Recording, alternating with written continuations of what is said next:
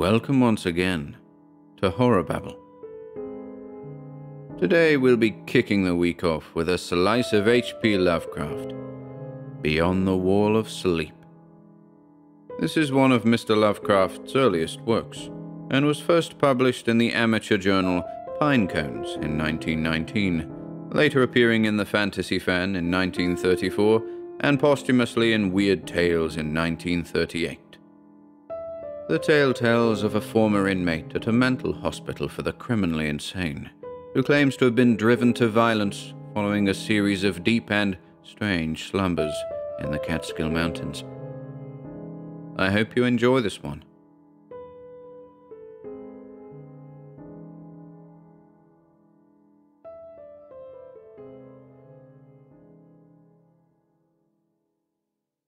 Beyond the Wall of Sleep by H.P. Lovecraft. I have an exposition of sleep come upon me. Shakespeare. I have frequently wondered if the majority of mankind ever pause to reflect upon the occasionally titanic significance of dreams, and of the obscure world to which they belong.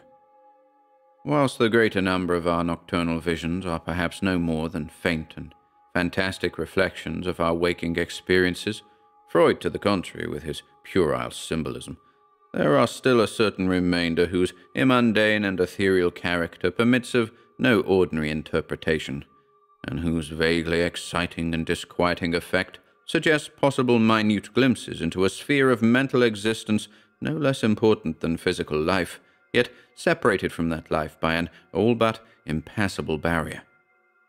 From my experience, I cannot doubt but that man, when lost to terrestrial consciousness, is indeed sojourning in another and uncorporeal life of far different nature from the life we know, and of which only the slightest and most indistinct memories linger after waking. From those blurred and fragmentary memories we may infer much, yet prove little. We may guess that in dreams life, matter, and vitality, as the earth knows such things, are not necessarily constant, and that time and space do not exist as our waking selves comprehend them. Sometimes I believe that this less material life is our truer life, and that our vain presence on the terraqueous globe is itself the secondary or merely virtual phenomenon. It was from a youthful reverie filled with speculations of this sort that I arose one afternoon in the winter of 1900-1901, when to the state psychopathic institution in which I served as an intern was brought the man whose case has ever since haunted me so unceasingly. His name, as given on the records, was Joe Slater, or Slader, and his appearance was that of the typical denizen of the Catskill Mountain region, one of those strange, repellent scions of a primitive colonial peasant stock whose isolation for nearly 3 centuries in the hilly fastnesses of a little-traveled countryside has caused them to sink to a kind of barbaric degeneracy, rather than advance with their more fortunately placed brethren of the thickly settled districts. Among these odd folk, who correspond exactly to the decadent element of white trash in the South, law and morals are non-existent, and their general mental status is probably below that of any other section of the Native American people. Joe Slater, who came to the institution in the vigilant custody of 4 state policemen, and who was described as a highly dangerous character, certainly presented no evidence of his perilous disposition when I first beheld him. Though well above the middle stature and of somewhat brawny frame, he was given an absurd appearance of harmless stupidity by the pale, sleepy blueness of his small watery eyes, the scantiness of his neglected and never-shaven growth of yellow beard, and the listless drooping of his heavy nether lip. His age was unknown, since among his kind neither family records nor permanent family ties exist, but from the baldness of his head in front, and from the decayed condition of his teeth, the head surgeon wrote him down as a man of about 40. From the medical and court documents we learned all that could be gathered of his case. This man, a vagabond, hunter, and trapper, had always been strange in the eyes of his primitive associates. He had habitually slept at night beyond the ordinary time, and upon waking would often talk of unknown things in a manner so bizarre as to inspire fear even in the hearts of an unimaginative populace. Not that his form of language was at all unusual, for he never spoke save in the debased patois of his environment, but the tone and tenor of his utterances were of such mysterious wildness that none might listen without apprehension. He himself was generally as terrified and baffled as his auditors, and within an hour after awakening would forget all that he had said, or at least all that had caused him to say what he did, relapsing into a bovine, half-amiable normality like that of the other hill-dwellers. As Slater grew older, it appeared, his matutinal aberrations had gradually increased in frequency and violence, till about a month before his arrival at the institution had occurred the shocking tragedy which caused his arrest by the authorities. One day near noon, after a profound sleep began in a whiskey debauch at about 5 of the previous afternoon, the man had roused himself most suddenly, with ululation so horrible and unearthly that they brought several neighbors to his cabin, a filthy sty where he dwelt with a family as indescribable as himself. Rushing out into the snow, he had flung his arms aloft and commenced a series of leaps directly upward in the air, the while shouting his determination to reach some big cabin with brightness in the roof and walls and floor, and the loud, queer music far away. As 2 men of moderate size sought to restrain him, he had struggled with maniacal force and fury, screaming of his desire and need to find and kill a certain thing that shines and shakes and laughs. At length, after temporarily felling one of his detainers with a sudden blow, he had flung himself upon the other in a demoniac ecstasy of bloodthirstiness, shrieking fiendishly that he would jump high in the air and burn his way through anything that stopped him. Family and neighbors now fled in a panic, and when the more courageous of them returned, Slater was gone, leaving behind an unrecognizable pulp-like thing that had been a living man but an hour before. None of the mountaineers had dared to pursue him, and it is likely that they would have welcomed his death from the cold. But when several mornings later they heard his screams from a distant ravine, they realized that he had somehow managed to survive, and that his removal in one way or another would be necessary. Then had followed an armed searching party, whose purpose, whatever it may have been originally, became that of a sheriff's posse, after one of the seldom popular state troopers had by accident observed, then questioned, and finally joined the seekers. On the 3rd day, Slater was found unconscious in the hollow of a tree and taken to the nearest jail, where alienists from Albany examined him as soon as his senses returned. To them he told a simple story. He had, he said, gone to sleep one afternoon about sundown after drinking much liquor. He had awaked to find himself standing bloody-handed in the snow before his cabin, the mangled corpse of his neighbor Peter Slater at his feet. Horrified, he had taken to the woods in a vague effort to escape from the scene of what must have been his crime. Beyond these things, he seemed to know nothing, nor could the expert questioning of his interrogators bring out a single additional fact. That night Slater slept quietly, and the next morning he wakened with no singular feature, save a certain alteration of expression.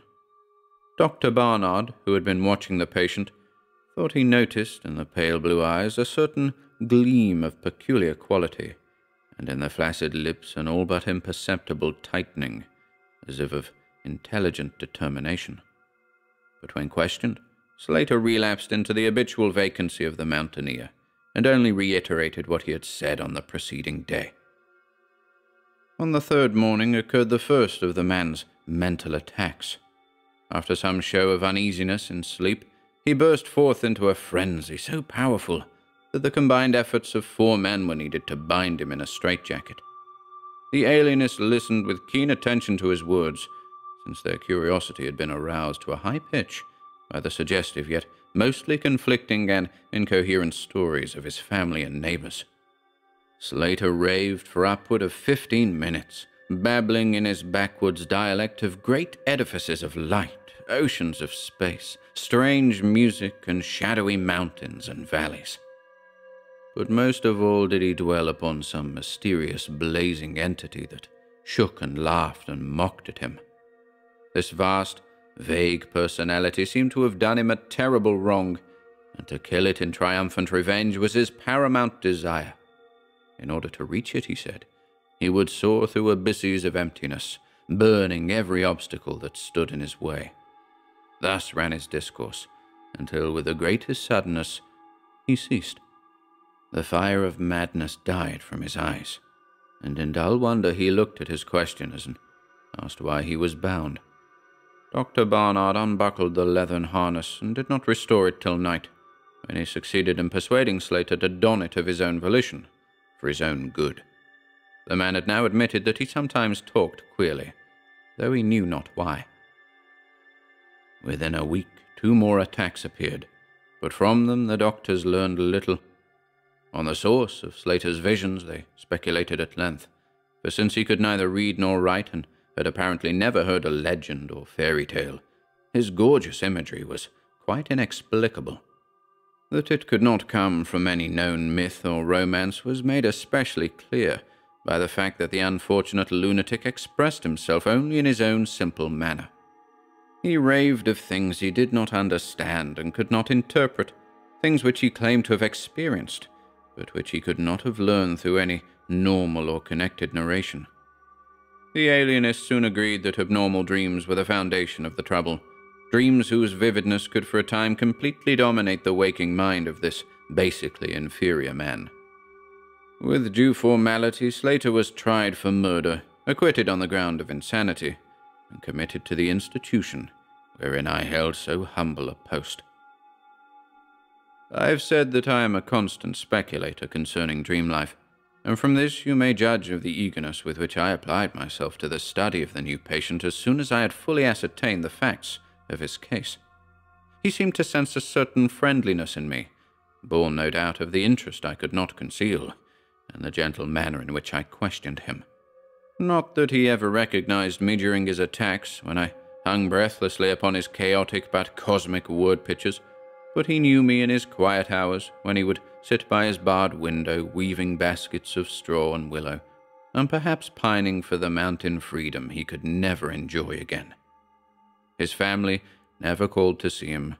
Probably it had found another temporary head, after the manner of decadent mountain folk. By degrees I commenced to feel an overwhelming wonder at the mad and fantastic conceptions of Joe Slater. The man himself was pitiably inferior in mentality and language alike, but his glowing titanic visions, though described in a barbarous and disjointed jargon, were assuredly things which only a superior or even exceptional brain could conceive. How, I often asked myself, could the stolid imagination of a Catskill degenerate conjure up sights whose very possession argued a lurking spark of genius? How could any backwoods dullard have gained so much as an idea of those glittering realms of supernal radiance and space about which Slater ranted in his furious delirium?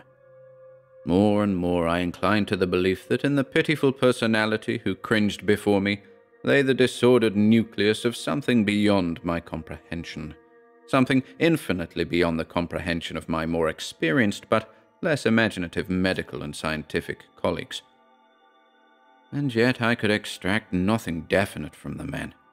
The sum of all my investigation was that in a kind of semi-uncorporeal dream life, Slater wandered or floated through resplendent and prodigious valleys, meadows, gardens, cities, and palaces of light, in a region unbounded and unknown to man. That there he was no peasant or degenerate, but a creature of importance and vivid life, moving proudly and dominantly, and checked only by a certain deadly enemy, who seemed to be a being of visible yet ethereal structure, and who did not appear to be of human shape, since Slater never referred to it as a man, or as aught save a thing. This thing had done Slater some hideous but unnamed wrong, which the maniac, if maniac he were, yearned to avenge. From the manner in which Slater alluded to their dealings, I judged that he and the luminous thing had met on equal terms, that in his dream existence the man was himself a luminous thing of the same race as his enemy. This impression was sustained by his frequent references to flying through space and burning all that impeded his progress. Yet these conceptions were formulated in rustic words, wholly inadequate to convey them, a circumstance which drove me to the conclusion that if a true dream world indeed existed, oral language was not its medium for the transmission of thought. Could it be that the dream soul inhabiting this inferior body was desperately struggling to speak things which the simple and halting tongue of dullness could not utter? Could it be that I was face to face with intellectual emanations which would explain the mystery, if I could but learn to discover and read them? I did not tell the elder physicians of these things, for middle age is skeptical, cynical, and disinclined to accept new ideas. Besides, the head of the institution had but lately warned me in his paternal way that I was overworking, that my mind needed a rest. It had long been my belief that human thought consists basically of atomic or molecular motion, convertible into ether waves of radiant energy like heat, light, and electricity.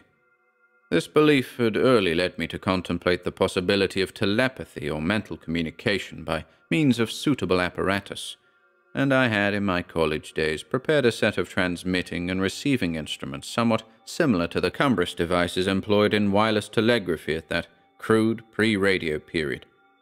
These I had tested with a fellow student, but achieving no result, had soon packed them away with other scientific odds and ends for possible future use.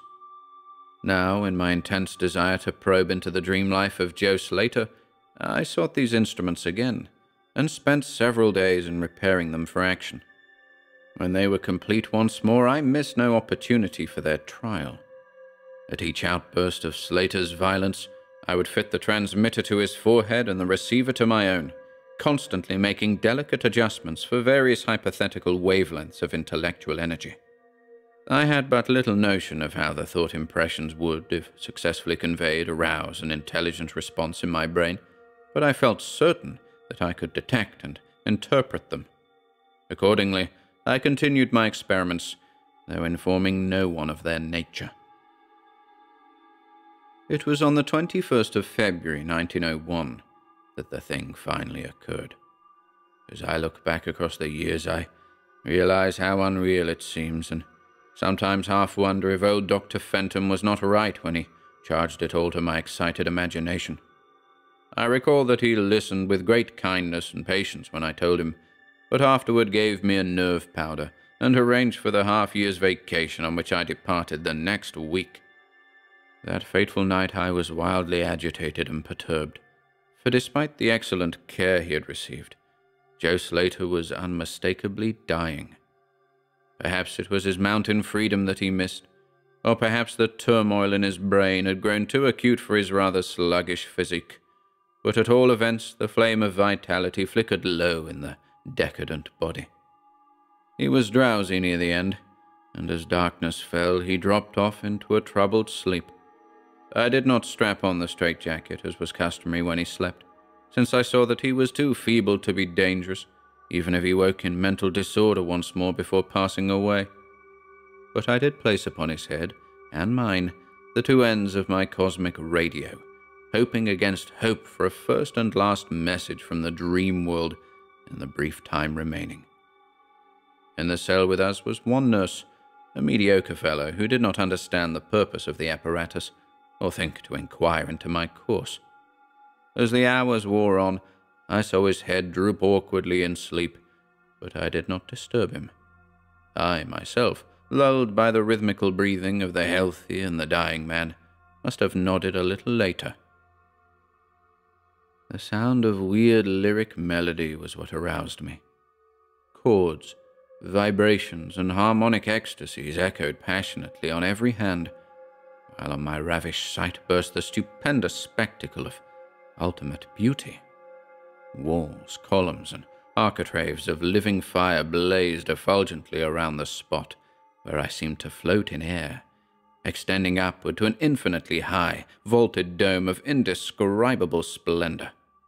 Blending with this display of palatial magnificence, or rather supplanting it at times in kaleidoscopic rotation, were glimpses of wide plains and graceful valleys, high mountains and inviting grottos, covered with every lovely attribute of scenery which my delighted eye could conceive of, yet formed wholly of some glowing, ethereal plastic entity, which in consistency partook as much of spirit as of matter. As I gazed, I perceived that my own brain held the key to these enchanting metamorphoses, for each vista which appeared to me was the one my changing mind most wished to behold. Amidst this Elysian realm I dwelt not as a stranger, for each sight and sound was familiar to me, just as it had been for uncounted eons of eternity before, and would be for like eternities to come. Then the resplendent horror of my brother of light drew near and held colloquy with me, soul to soul, with silent and perfect interchange of thought. The hour was one of approaching triumph, for was not my fellow being escaping at last from a degrading periodic bondage, escaping forever and preparing to follow the accursed oppressor even unto the uttermost fields of ether, that upon it might be wrought a flaming cosmic vengeance which would shake the spheres? We floated thus for a little time, when I perceived a slight blurring and fading of the objects around us, as though some force were recalling me to earth, where I least wished to go. The form near me seemed to feel a change also, for it gradually brought its discourse toward a conclusion, and itself prepared to quit the scene, fading from my sight at a rate somewhat less rapid than that of the other objects. A few more thoughts were exchanged, and I knew that the luminous one and I were being recalled to bondage, though for my brother of light it would be the last time. The sorry planet's shell being well nigh spent, in less than an hour my fellow would be free to pursue the oppressor along the Milky Way and pass the hither stars to the very confines of infinity. A well-defined shock separates my final impression of the fading scene of light from my sudden and somewhat shamefaced awakening and straightening up in my chair as I saw the dying figure on the couch move hesitantly. Joe Slater was indeed awaking, though probably for the last time. As I looked more closely, I saw that in the sallow cheeks shone spots of color which had never before been present. The lips, too, seemed unusual, being tightly compressed, as if by the force of a stronger character than had been Slater's. The whole face finally began to grow tense, and the head turned restlessly with closed eyes. I did not arouse the sleeping nurse, but readjusted the slightly disarranged headbands of my telepathic radio, intent to catch any parting message the dreamer might have to deliver. All at once the head turned sharply in my direction, and the eyes fell open, causing me to stare in blank amazement at what I beheld. The man who had been Joe Slater, the Catskill decadent, was now gazing at me with a pair of luminous, expanded eyes, whose blue seemed subtly to have deepened. Neither mania nor degeneracy was visible in that gaze, and I felt beyond a doubt that I was viewing a face behind which lay an active mind of high order. At this juncture my brain became aware of a steady external influence operating upon it. I closed my eyes to concentrate my thoughts more profoundly, and was rewarded by the positive knowledge that my long-sought mental message had come at last.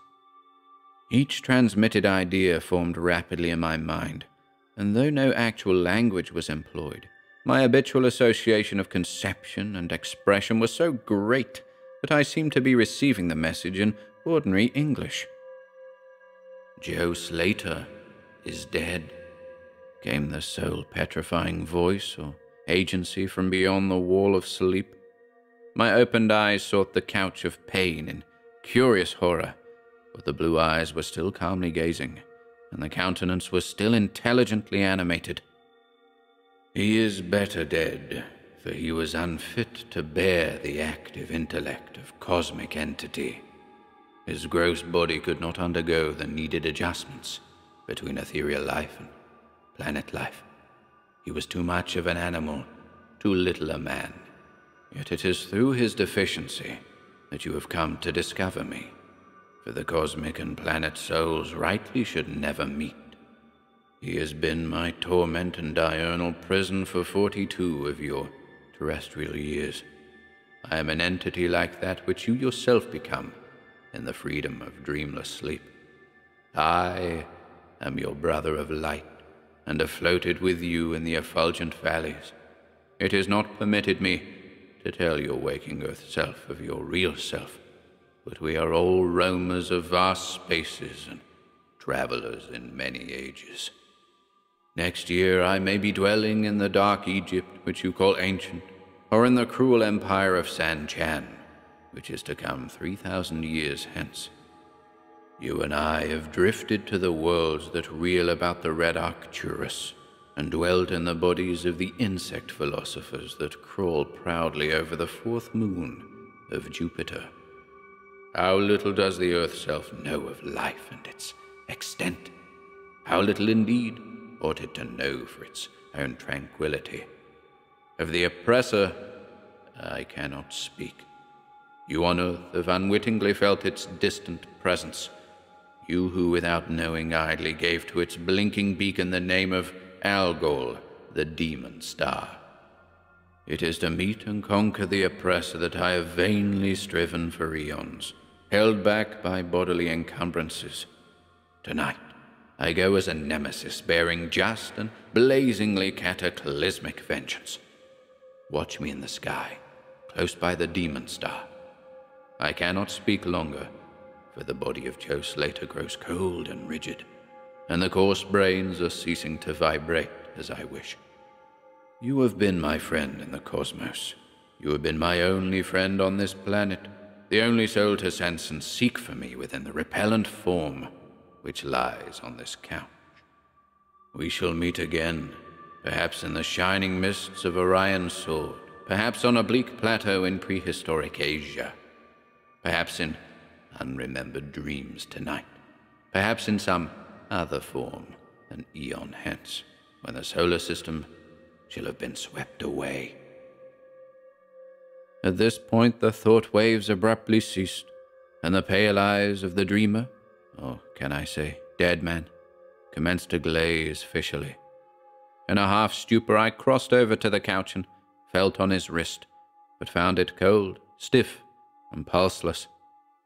The sallow cheeks paled again, and the thick lips fell open, disclosing the repulsively rotten fangs of the degenerate Joe Slater.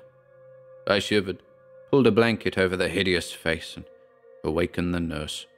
Then I left the cell and went silently to my room. I had an insistent and unaccountable craving for a sleep whose dreams I should not remember. The climax? What plain tale of science can boast of such a rhetorical effect? I have merely set down certain things appealing to me as facts, allowing you to construe them as you will. As I have already admitted, my superior, old Dr. Fenton, denies the reality of everything I have related. He vows that I was broken down with nervous strain and badly in need of the long vacation on full pay, which he so generously gave me. He assures me on his professional honor that Joe Slater was but a low-grade paranoic, whose fantastic notions must have come from the crude hereditary folk tales which circulate in even the most decadent of communities. All this he tells me, yet I cannot forget what I saw in the sky on the night after Slater died. Lest you think me a biased witness, another's pen must add this final testimony, which may perhaps supply the climax you expect. I will quote the following account of the star Nova Persei verbatim from the pages of that eminent astronomical authority, Professor Garrett P. Service. On February 22, 1901, a marvelous new star was discovered by Dr. Anderson of Edinburgh, not very far from Algol. No star had been visible at that point before. Within 24 hours, the stranger had become so bright that it outshone Capella. In a week or two, it had visibly faded, and in the course of a few months, it was hardly discernible with the naked eye.